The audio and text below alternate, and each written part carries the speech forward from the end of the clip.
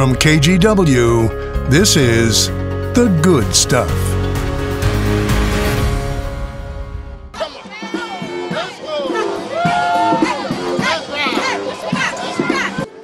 The party is underway on this Fat Tuesday. Crowds gathered along Bourbon Street for the Mardi Gras parade, featuring floats and dancers and other street performers. Thank you for joining us for The Good Stuff. I'm China Green. Mardi Gras is the last big hurrah before Ash Wednesday, and Lent begins for people all over the world. And this year, the celebration in New Orleans is expected to be quite grand, with post-pandemic crowds showing up for a good time. NBC's Sam Brock is there.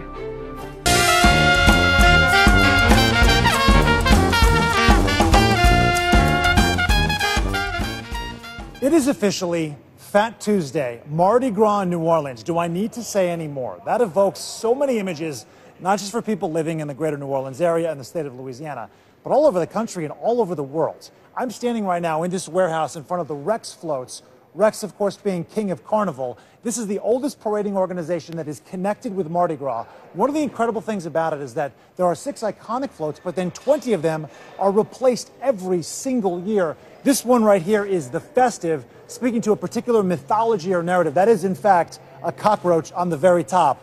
Look at the level of detail involved as well, just down to the golden fringes of the flowers. That's just one float. We talk about the cuisine creole. How do you not like this one, celebrating New Orleans food history, from crabs to flounder, all the way on the other side is my favorite, personally, the gumbo. And the amount of effort and time that goes into each one of these floats is about an entire month's of work, all done 20 times over for all of these floats. The event itself, the parade, of course, starts at 10:30 local, goes for about 4 hours. It's a 5-mile route right through the heart of New Orleans' cultural touchstone, St. Charles Avenue. We're talking about majestic mansions, oak trees, and all of those families lining the streets, where the oldest streetcar in the country goes right through. The perfect convergence of all these incredible elements of New Orleans, all on display for this epic celebration.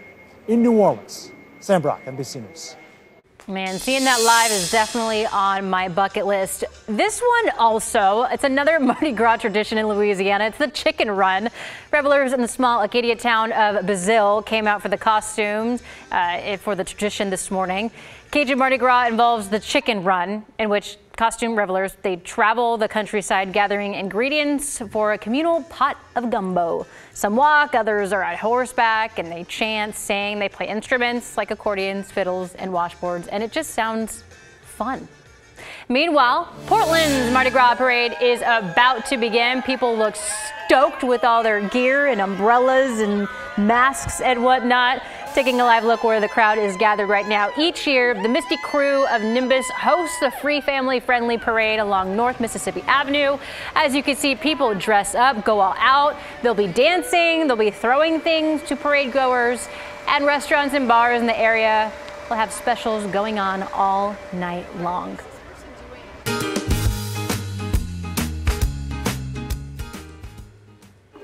I have a couple of friends here that would like to give you a present. Is that okay? How can I turn that down? Come on in. Oh, just ahead of Valentine's Day, some residents at Marquis Assisted Living Facility in Tualatin were visited today by some Cupids. This is the 11th annual Cupid Crew. It's a campaign aimed at uplifting older Americans during the Valentine's Day holiday. The crew was made up of 3rd and 5th graders from Hayhurst Elementary in Southwest Portland. Staff at Marquis are also part of the fun. The crew puts together handmade cards and roses to bring some love into the lives of senior residents. Our residents don't have families or spouses anymore, and a lot of times it lands on us. And so this program is just fantastic because we can bring in the community, our staff, students, and engage with our residents, bring a little joy to them, bring them a rose, and just put a smile on their face. To date, Cupid Crew volunteers have impacted over 750,000 older Americans nationwide around Valentine's Day. And check this out, is the world's tallest Valentine lighting up in the Miami skyline. This is the Paramount Miami World Center skyscraper. It's about 700 feet tall, and they'll keep this LED Valentine's greeting up through tomorrow. They say they want to make sure everyone gets a little bit of love this year. And then the day before Valentine's Day, I don't know if you know this, it's known as Galentine's Day. It's a time set aside to celebrate female friendship. And a KGW viewer, Mary, shared this photo of the ladies in her hiking event group called Girls Gone Wild. Waited all day to say that on air. They have over 180 members. This is a shot from an axe throwing party. Looks like they are very fun. And then Jennifer shared this photo of her monthly game night with a group of gals, all smiles. And I believe there's a guy in attendance, so maybe it's not just for girls. But hey, we want to see your gal or Galentine's Day. Is that a thing? We'll do that. Pictures of any of those things, anything good happening in your community, you can text us at 503-226-5088 or email us thegoodstuff@kgw.com. In today's Breaking Barriers segment, we are highlighting Hattie Redmond, who helped women in Oregon get the right to vote. Her impact on the women's suffrage movement went largely unnoticed until recently, and now she is getting the recognition she deserves. Many women played a pivotal role during the women's suffrage movement of the early 1900s, and one of those is Hattie Redmond. She helped lay the groundwork for the Black civil rights movement several decades later. This is the only picture we have of Hattie. She was born in St. Louis, Missouri in 1862. Her family moved to Hood River before eventually settling in Portland by 1880. Hattie held suffrage meetings and lectures at Mount Olivet Baptist Church that once stood here at the corner of Northwest Broadway and Everett. During the campaign for suffrage in Oregon in 1912, she was president of the Colored Women's Equal Suffrage Association. The campaign was successful in Oregon, and in April of 1913, she got her voter registration card. It wasn't until 1920 that the 19th Amendment passed, granting women the right to vote nationwide. Hattie passed away in 1952 at the age of 90. Her contributions went largely unknown until 2012 during the centennial celebration of women's suffrage. Historians discovered details of her life and uncovered her grave marker at Lone Fir Pioneer Cemetery that was buried years after her death. In recent years, Oregon State University has renamed the Benton Annex building to the Hattie Redmond Women and Gender Center. And here in Portland, the Hattie Redmond Apartments opened last year on North Interstate Avenue in the Kenton neighborhood. It's long-term housing for people with disabilities who are experiencing homelessness. Portland Rose Festival is only about 3 months away. For 2024, the Portland Rose Festival wants to encourage you to dream forward. That's a theme that was just announced today anyway. They say that they're going to be asking everyone at this year's festival to think about what's your dream for Portland. They say they want to have an increased focus this year on regional artists, food, and fun. The festival officially kicks off May 24th with City Fair at Tom McCall Waterfront Park. The Starlight Parade is June 1st, the Junior Parade is June 5th, Fleet Week also starts that day, and the Grand Floral Parade is June 8th. And then just ahead of the Rose Fest, the 82nd Avenue of Roses Parade will return on April 27th. This is video from last year's parade. Organizers announced this week that the parade will kick off at Eastport Plaza Shopping Center on Southeast 82nd and Holgate, and then travel north along 82nd. The parade started in 2007 as a community effort, and it features a diverse group of people from the Asian and other BIPOC communities around 82nd Avenue. Someone stole the tree from the world's tiniest park in downtown Portland. Who would do that? But hey, don't worry, a new one has now been planted. We'll tell you all about it when we come back.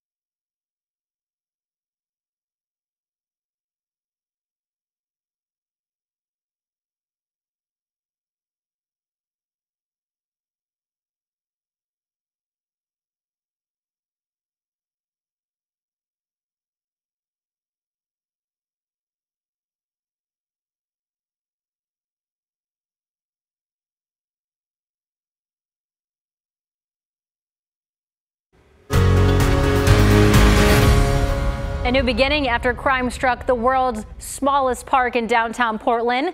Millen's Park now has a new tree after someone stole it.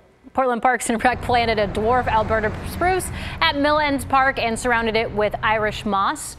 The tree went missing a couple weeks ago during the ice storm. Millen's Park is only 452 square inches, so you can definitely notice when the tree goes missing. Calling all musical theater fans, we know what shows are coming to Portland starting next fall. And are you ready for this lineup? Because it's a good one. The new season kicks off with Peter Pan at the end of August. Then Wicked returns to Portland in October, just ahead of the new movie, which comes out this November. And then starting in January of 2025, Tony Award winner Kimberly Akimbo is coming. It's a new musical about a teenager girl facing a rare genetic condition. Then Hamilton returns in March, followed by Life of Pi. And then 6, The Book of Mormon, MJ the Musical, which is about Michael Jackson, of course. And in August of next year, and Juliet takes the stage, and you can find out about tickets at BroadwayInPortland.com. When we come back, tearing down stigma around mental health within Black communities. Meet the man who is helping continue the conversation and his advice for those who need help.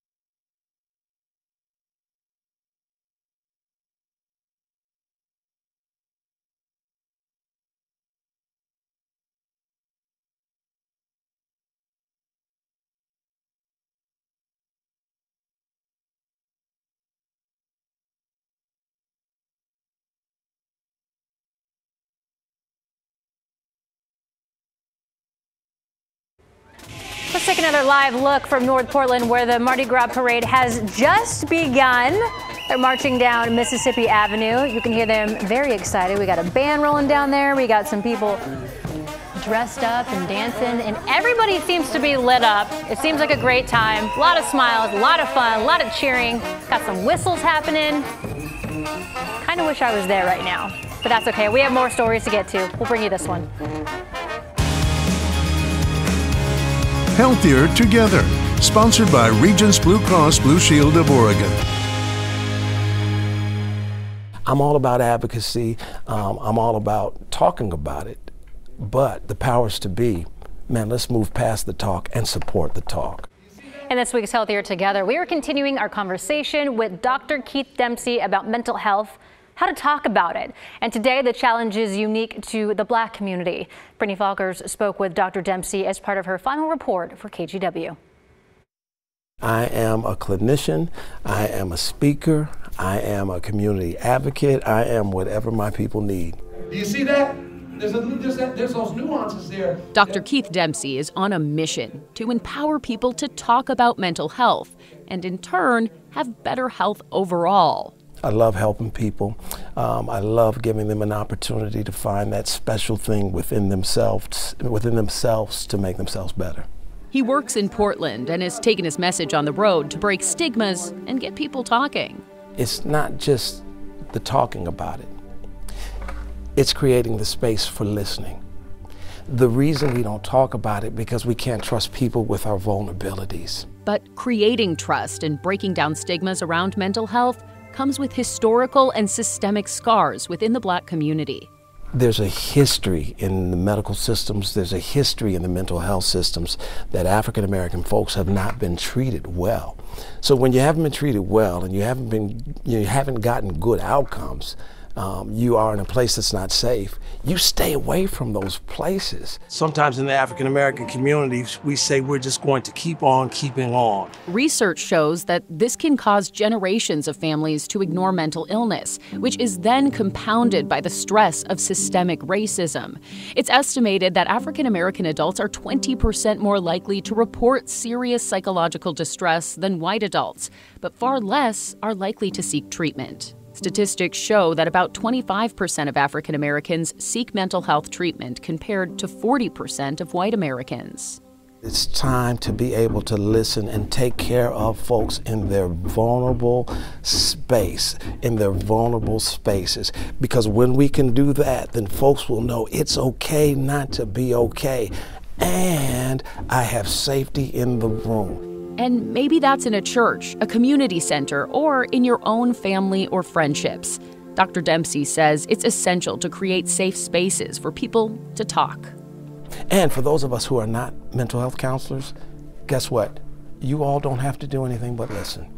It's so easy to say, if I were you, but guess what? You're not.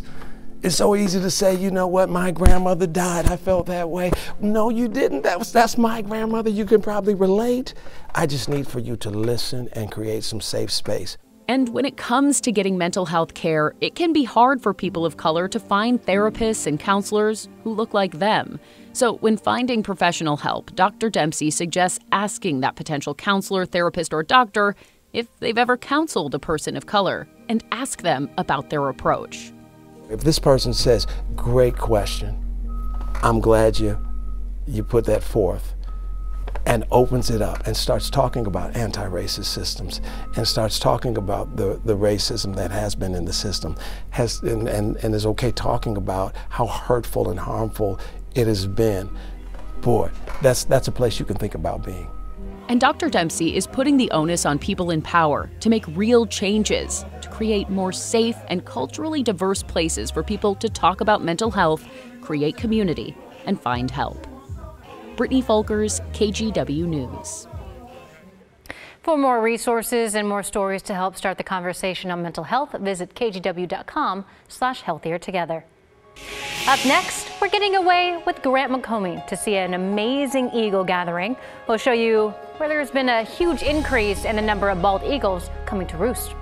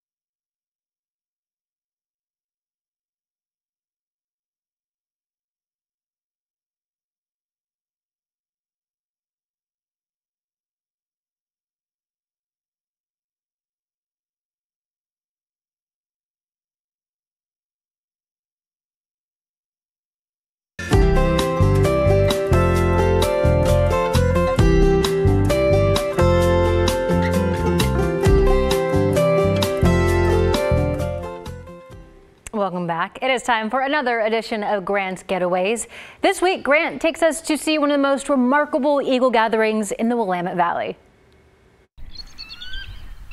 One of the most amazing wildlife moments is seen atop 4-story tall cottonwood trees near Tangent, Oregon.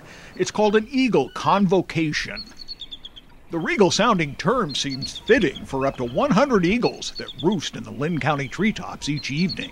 Even more remarkable, this convocation of eagles didn't exist 5 years ago. We've seen a wholesale increase, doubling and tripling of bald eagle numbers here in the southern portion of the Willamette Valley in the last 7-8 years. For the past decade, retired wildlife refuge manager Jeff Fleischer has tallied a rapid rise in Oregon's wintertime Willamette Valley eagle population. Each one of those dots represents a specific survey trail, close to 170 now. Jeff drives over 2,400 miles of valley roads to count eagles in trees, on poles, in fields, or in flight. A typical high count used to be 50 in a day, but the next year that number exploded. We had 217. So it's... In one day. In one day. Fleischer leads a raptor survey project, and he says the reason for more eagles in the Willamette Valley is their diet. During the wintertime, a lot of sheep will die for various reasons, and the carcasses that are left in the field are what the eagles key on, without question. Joel Geyer says the eagle viewing opportunities are spectacular and could bring even more visitors to rural towns in the Willamette Valley. Most of the time you don't really need fancy optics to see eagles because they're so big, but if you have good optics you'll be able to see them better and you'll be able to watch other birds around too. I like overcast days. Molly Monroe is a wildlife biologist at William Finley Refuge near Corvallis. She says 3 Willamette Valley wildlife refuges are fine public settings to see bald eagles too. Here, the eagles dine on abundant ducks, geese, and other waterfowl. It's really nice to see their numbers back up and have them on a day-to-day basis. It's a treat for everybody to come out and have a good look at an eagle. In Linn County, with photographer Jeff Kastner, Grant McComey, KGW. Be sure to watch more of Grant's adventures in his half-hour program of Grant's Getaways Saturday and Sunday right here on KGW. And that's all the time we have. We're going to leave you with this great shot Brandy got from the Peter Iredale shipwreck at Fort Stevens State Park on the Oregon coast. Have a great night, everyone.